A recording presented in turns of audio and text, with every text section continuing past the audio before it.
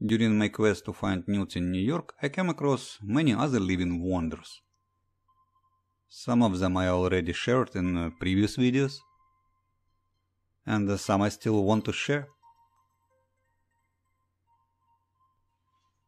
I take samples of aquatic plants at ponds and lakes I visit. Locally grown plants often cannot be found in pet stores. Many of those plants make a nice addition to my aquarium gardens. And all wild-growing aquatic plants come with a host of local bacteria and creatures. One never knows what comes with wild plants for sure. And it is one of the most enjoyable parts of such adventures for me. That is how I found this creature at the Blue Heron Park of Staten Island on July 10, 2022. I'm curious about this aquatic creature. I want to identify and probably learn more about it. I've been using the iNaturalist app for identification of creatures and plants I find. Taking pictures is necessary for identification. My phone has a very low signal in this park. So I took pictures of the creature and decided to bring it home with the plants I found it on. A couple hours later I put the creature in 29-gallon tank I've been preparing for newts.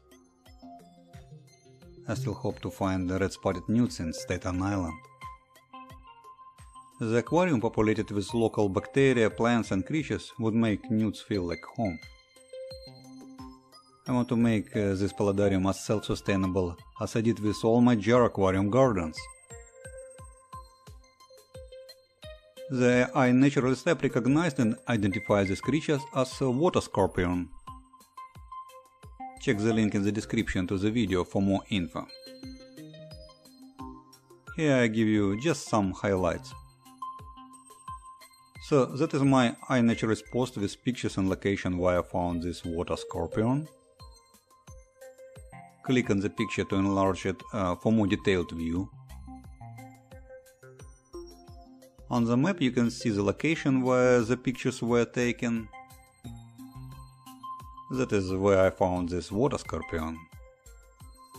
The identification was already reviewed and confirmed by 3 users. This water creature belongs to genus Renatra. Let's click on the link to read what scientists know about Renatra. The creature on the picture looks exactly the same as the one I found. Let's scroll down to the description. Oh, the water scorpions are predators. How interesting. They live in stagnant or slow-moving water. That is my type of aquarium. They eat insects, tadpoles and small fish. Whoa, they eat small fish.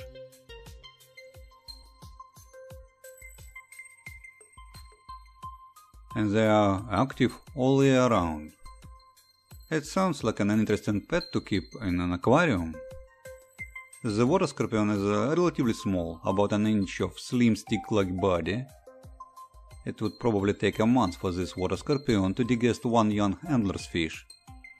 I have plenty of small blue star antlerfish to provide food for the water scorpion and a newt. But keeping a newt with the scorpion in the same tank could be problematic. One of them may get eaten or hurt by the other one.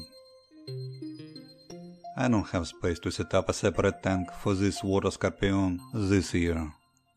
The next trip to the Staten Island in a couple days I will release this water scorpion back where I got it.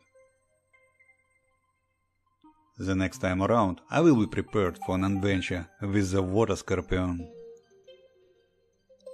Have fun and happy adventures!